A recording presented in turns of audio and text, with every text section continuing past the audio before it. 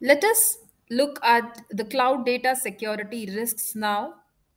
So there are certain security risks in case if the security measures are not taken properly. So the first is accidental exposure. So by mistake, certain data might get exposed.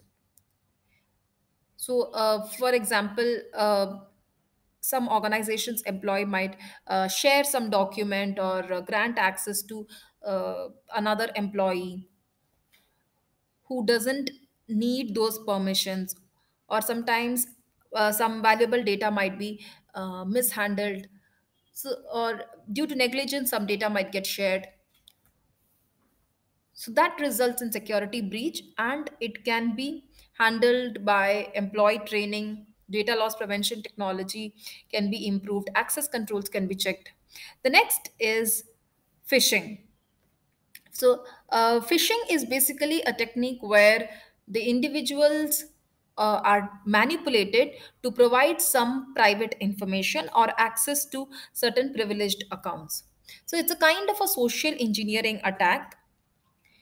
We think that the message is from the authentic source, but the message is actually from an attacker. And when we click on it, or when we give our information, it gives access to the attackers to our personal data.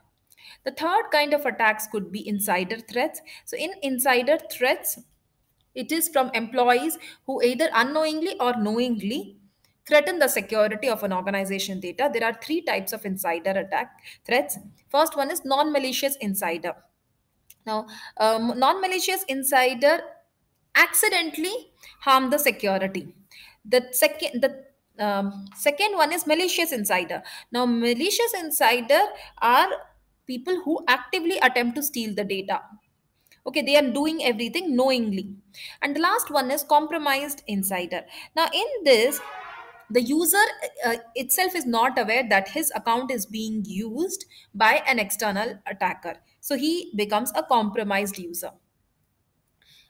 Few more could be ransomware. Ransomware is a software which can infect corporate devices, and it can encrypt the data. And then a message on the screen might appear that the data is encrypted. Please pay so and so amount to get to know the key. So this is ransomware. The next kind of attack could be data loss in the cloud. So because there is lot of data that moves around the cloud, uh, there is a chance to for data loss. So now people might access, people might share files with unauthorized people, and so that can also lead to data loss. And the next one is SQL injection. Now whenever we want to access data, we do it using SQL queries.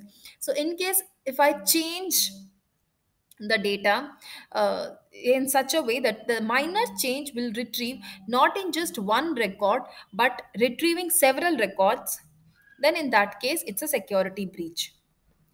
So that is SQL injection. I modify the SQL query so that it does not show me only the data, only the required data, but it shows me a lot more, or it can do some harm to the existing data. So that is SQL injection. Basically, we modify the SQL query so that there is some retrieval of the data, or modification of the data, or deletion of the data. All this would be SQL injection. Thank you.